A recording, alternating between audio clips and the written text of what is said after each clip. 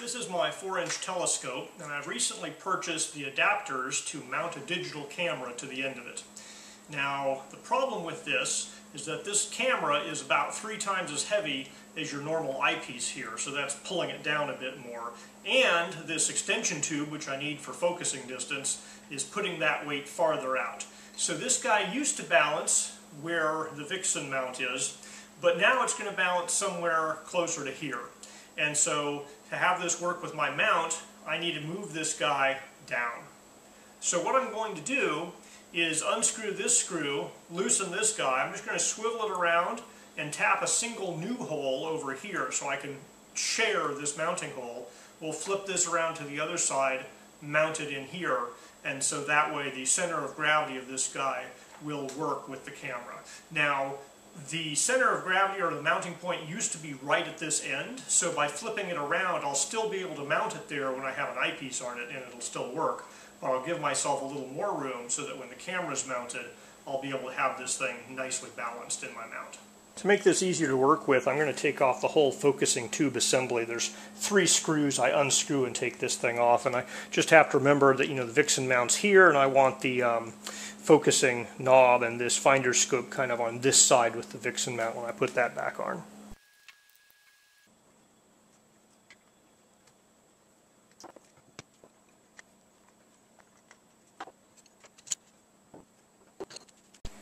Just using a 5mm hex tip on these guys here.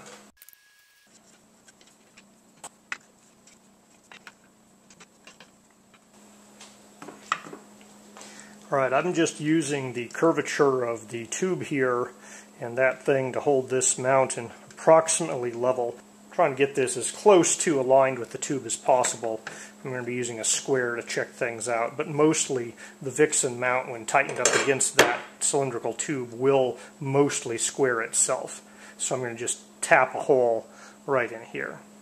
I'm hopeful this Sharpie will reach all the way down. And yes, it did.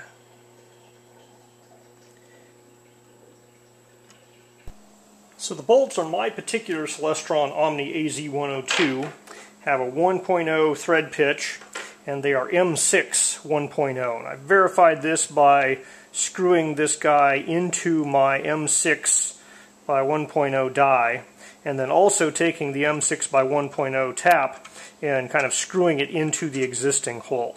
So you could tap and drill this hole for any bolt you happen to have that would fit in that opening, but I really like the idea of reusing the existing bolt, just so I can swap it back and forth without swapping out different bolts. I'll probably eventually buy one of these that's super short just to plug that hole, either that or put a piece of black electrical tape over the hole. So this hole I'm going to be drilling and tapping is on the inside of the internal baffle in there, so any debris is going to fall down where I can easily get it out. If it was into that baffle there, I'd probably want to put like pieces of paper or cloth or something to catch it so I could pull it out easily. But in this case, I'm probably just going to let all settle down there and then vacuum it out just from the opening I have here. So some telescopes would have a super thin tube, and behind this would be a backing plate, either 2 plates or 1 solid plate, where if you took those screws out it would fall out into the telescope. Here it's a thickish aluminum tube, and they're just tapped and drilled directly into the tube. So we're just going to add another hole just like these two right there. And you can see here, if I go down the center line of these 2 existing holes, it's nicely lined up with my mark that I made using the vixen adapter there. I have this guy clamped in my vise vertically so that all the debris I make drilling through here and tapping is going to fall out the bottom, so gravity will help me keep that out of the optics. So for an M6 by 1 tap, we want a 5mm drill. I don't actually have metric drills, so a 3/16 is as close as I can get underneath, which is 4.75.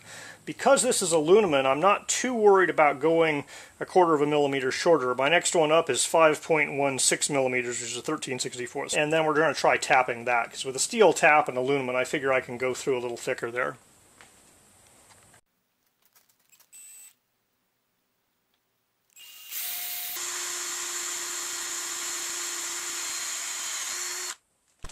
For ease of tapping, I've turned this over this way. You want to make sure you have that fixed in there good so it doesn't fall over. Well, I have it tilted up just slightly, so gravity's going to still kind of keep things going off that way.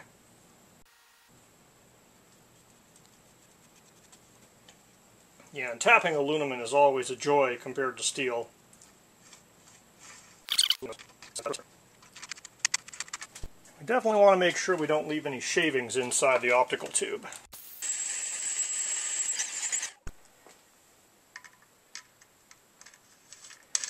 Alright, and there we have a threaded hole. This feels just slightly looser than the factory hole. Perhaps their tap is a better quality or a better match for the particular screws they're using, but it's definitely going to hold things in there. So this guy used to be here. I'm just going to move it down here. You know, you could swivel it, but I'm just keeping the bite marks on the same side of my dovetail here.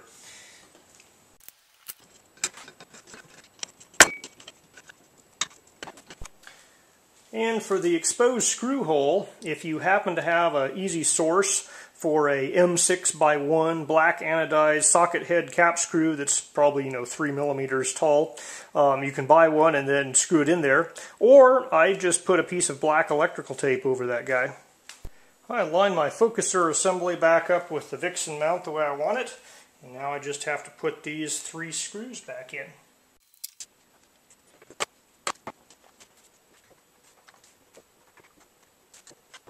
The star diagonal on eyepiece is 193 grams.